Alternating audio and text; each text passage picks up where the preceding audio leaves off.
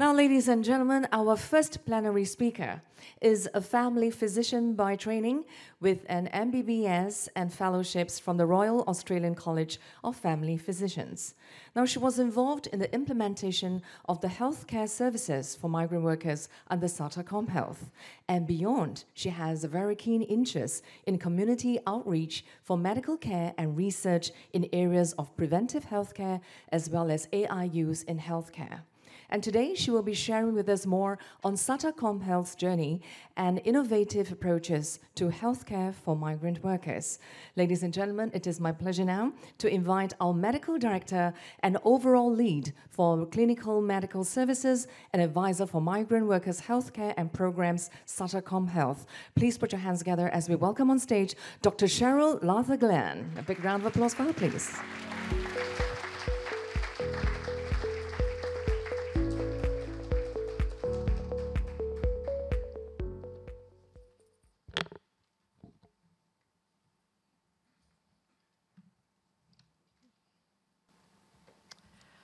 A very good morning to all of you. Thank you for being here today. I hope the events of today will be both enlightening and inspiring, and most importantly, give us some ideas on how we can further improve our journey in the health of migrant workers. To be a steward of their own health, this is a line I've just borrowed from Jonathan, my colleague in the previous video, and it's one that resonates very closely with me and my colleagues. So apart from the work that we've been doing in terms of the primary care plan, a lot of our focus has been in outreach and preventive medicine, and in general to keep this population not sick. But before I get into our efforts with this, I'd like to spend just a few minutes on our journey, on how we came to be part of this very vibrant landscape. It feels just like yesterday when we received a call to set up our first medical post at PPT Lodge 1A. It was April 2020. COVID, as you know, was blowing up in the dormitories. There was not yet any talk of vaccines. PPE was limited. N95 masks were being reused with strict protocols. A whole lot of uncertainty in the world. But under the guidance of the NHG task force, SATA set up its first medical post at PPT Lodge 1A. And this somehow set the wheels in motion for our work in the migrant worker health landscape. Since then, we gradually provided medical care in multiple dormitories in Kranji, Seletar, and Woodlands. The days would start with sick parades, where we would be actually assessing COVID patients for heart rate, for checking on their heart rate and temperature, and looking for any signs of worsening COVID disease. But I think, like many of you who were also providing medical care in similar situations in similar times, what we found was, while we initially intended to provide medical care only for COVID patients, we found that a lot of the migrant workers needed care for non-COVID issues. A lot of them had chronic diseases for which they were receiving medical care from receiving medications back from their home countries. A lot of them were even sharing medications. Many of them had problems getting access to medications, and a lot of them had concerns about the affordability of medical care. I guess most importantly, a lot of them lacked the understanding of their health status in preventing chronic diseases and other diseases as well. Over the next 2 years, SATA CommHealth somehow stayed in this sector to provide care for migrant workers. Our vaccination center, our Kranji Vaccination Center, predominantly served migrant workers, providing the Moderna COVID vaccines. Our COVID isolation facility at the Concord Hotel also predominantly provided care for migrant workers. And of course, we continue to have our medical posts in the various dormitories. Fast forward to 2021, when MOM conceptualized the primary care plan, with many of us trying to understand and predict the future of this much-needed healthcare for migrant workers. And as you know, SATA was awarded 3 of the 6 sectors. And then fast forward to April 22, where we launched, the primary care plan was launched, and we, together with St. Andrews, Fullerton, and StarMed, began this unprecedented journey to provide care for this very important population.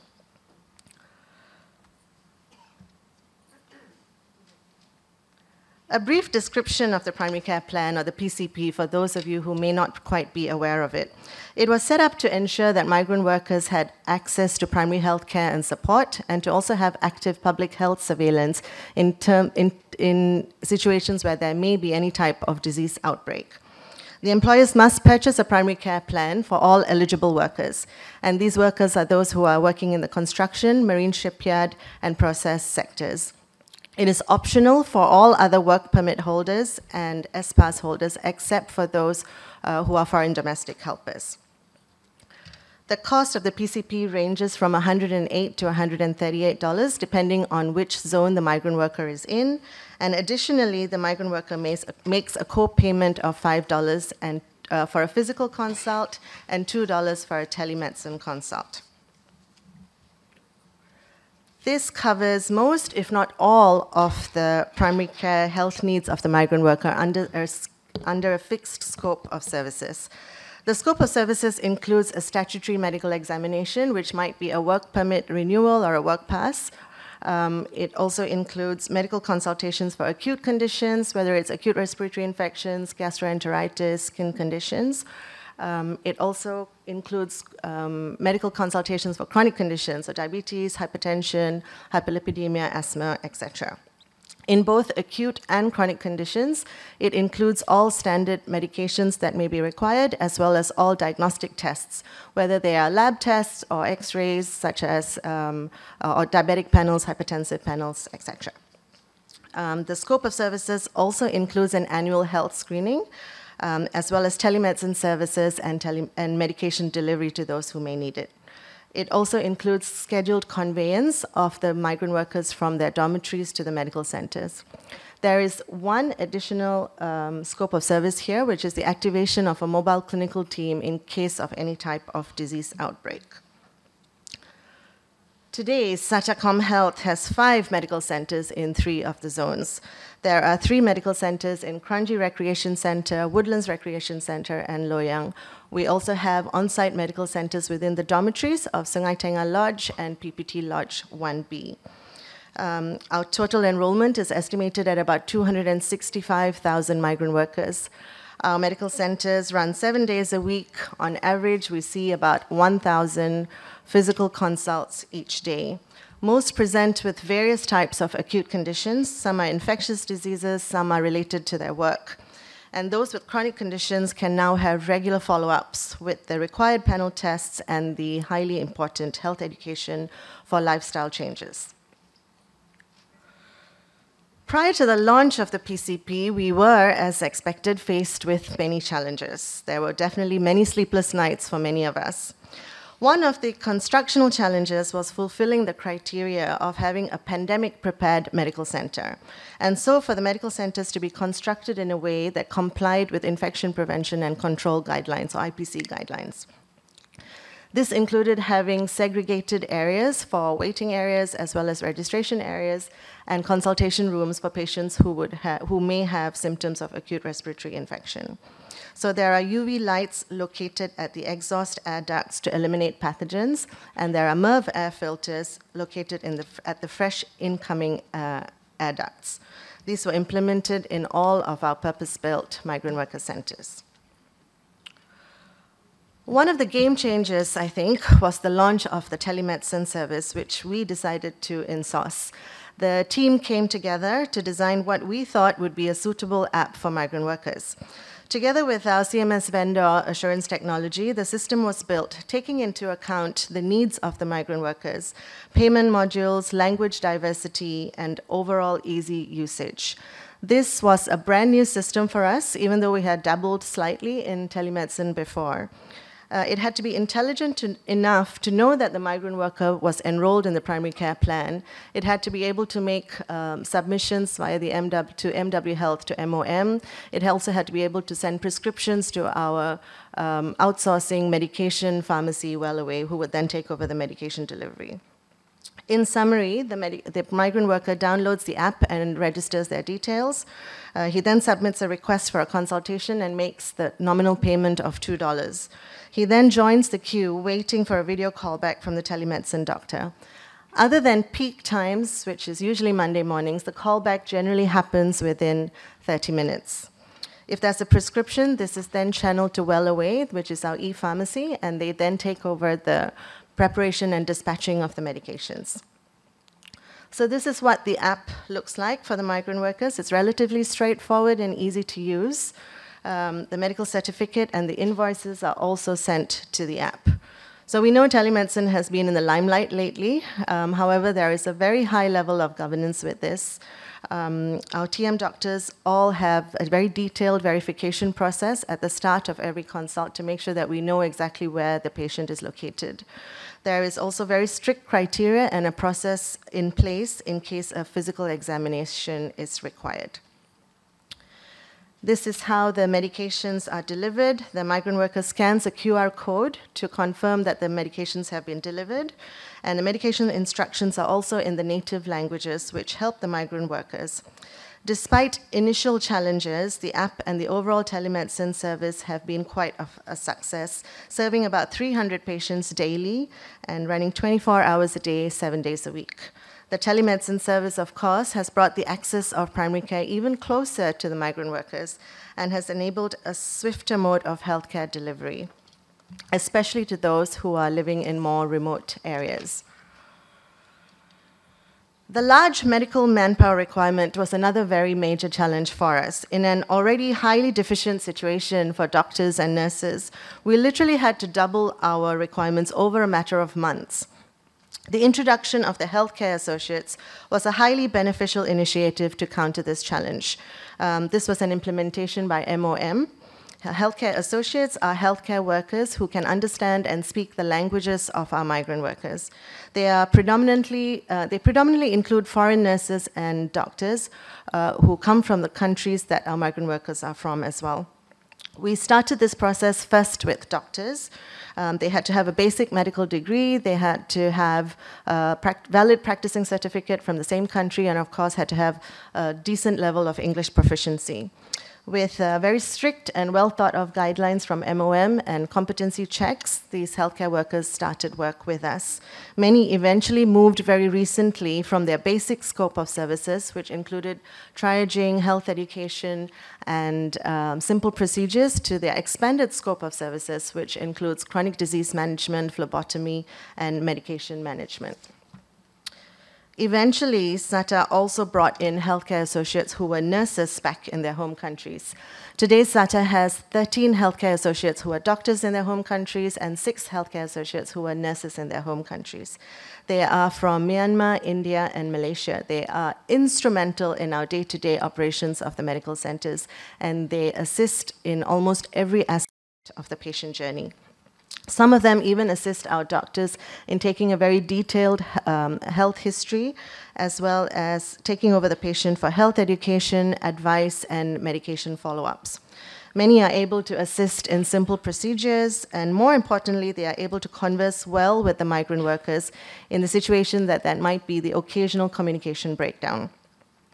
Our healthcare associates also help in the yearly annual health screening, administering the PHQ-9 for depression screening, as well as cardiovascular screening. Some of them have also been involved in several areas of research of our data. Later this afternoon, you will hear from one of my colleagues, Diana, and much of her research was contributed from our healthcare associates. Another major challenge was the logistical one of enrolling such a large number of migrant workers across 3 zones in a population that was constantly changing, with migrant workers ending their contracts and leaving the country, new migrant workers coming in, and migrant workers actually moving across the zones. The design of our corporate portal solved a lot of these logistical challenges. It allows employers to enroll their employees, upload a name list, transfer migrant workers from one zone to the another, as well as update the migrant workers' records. One of the prominent features is the application of the e-gyro, which has allowed for collection of fees much more user-friendly to both to the employers as well as to us as the anchor operators. So as mentioned earlier, one of our major directions was for the migrant workers to be stewards of their own health. Apart from the services that we provided in the primary care plan as a charitable organization, a lot of our focus was also around the well-being and preventive medicine components of the migrant workers. So we look beyond the scope of the services required to see how we can better serve this community. Our community outreach team has worked very hard in multiple areas. The focus was to be the plus of the primary care plan, raising awareness and health education, and attempting to give ownership to the migrant workers for their health, as well as enhancing the health conditions of the migrant workers. The main areas of outreach was generally in improving functional health of the migrant workers, which I will touch on in a little bit. But there were also areas of touch in mental health, generally through collaborations with our partners, and diet education, as well as other resources. So focusing on functional health, the team did various means of outreach.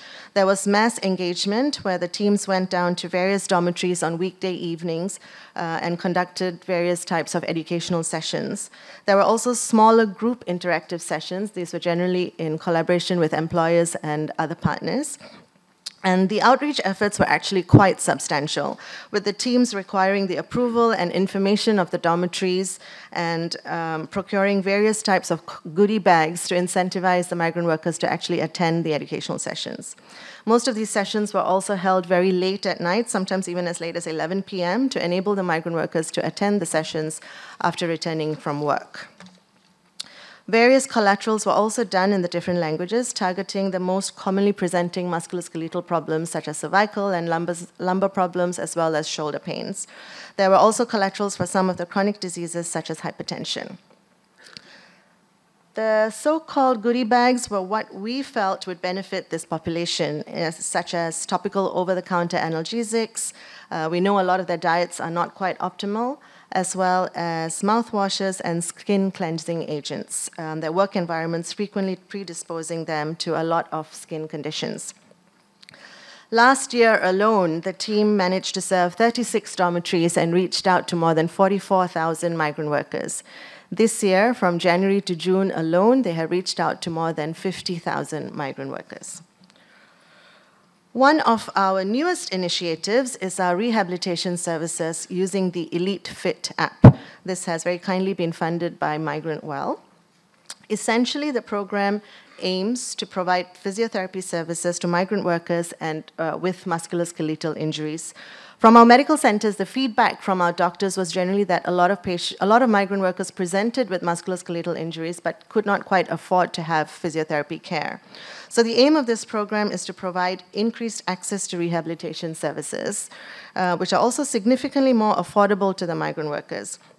It is a hybrid model with both physical rehab sessions and using the Elite Fit app, which is an AI-supported therapy assistant program, which can also monitor the compliance to exercises.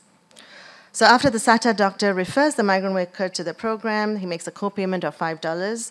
He has an initial physical consultation and is taught to use the Elite Fit app. And depending on the progress and understanding of the app, the number of physical and virtual sessions are determined. This gives them the benefit of not having to come into the medical centers and therefore not having to take time off work. We have so far completed the pilot of this program relatively successfully with 25 patients. Going forward, we intend to have our electric vehicle bus, which will be roving around the different medical centers and providing this care. The program is intended to continue for the next 3 years, again with the very generous funding of Migrant Well. Our SATA medical centers in the community have also played their part. Apart from providing medical consultations to the migrant workers, we have also provided highly subsidized ancillary services such as DRPs and DFS. For the non-medics in the audience, DRP is an eye test and DFS is a foot screening test, and it is required for diabetics to have this once a year. We have made this a lot more accessible and affordable by highly subsidizing these services.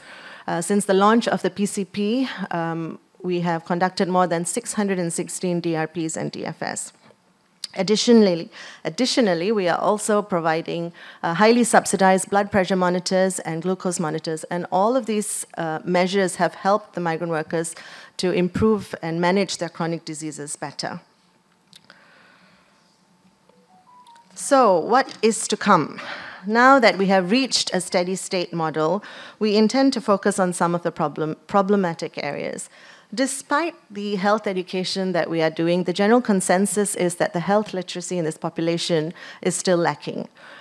So the common question that we ask our patients, do you have a medication allergy, for example, is very frequently misunderstood as, do you have a skin allergy, which makes it very easy for us sometimes to miss these sort of problems.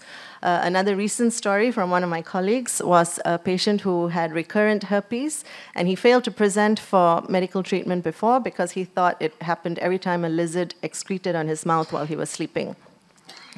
Knowledge of sexually transmitted diseases is another area that we need to focus on. There is a critical need for education on safe sexual practices to prevent STDs, as treatment for this can be quite costly and very frequently underdiagnosed. We hope to look into this aspect of health education in even greater detail, whether AI can play a part in this as some sort of a virtual chatbot, or whether we need to resort to the good old-fashioned way of health education talks, we will have to see.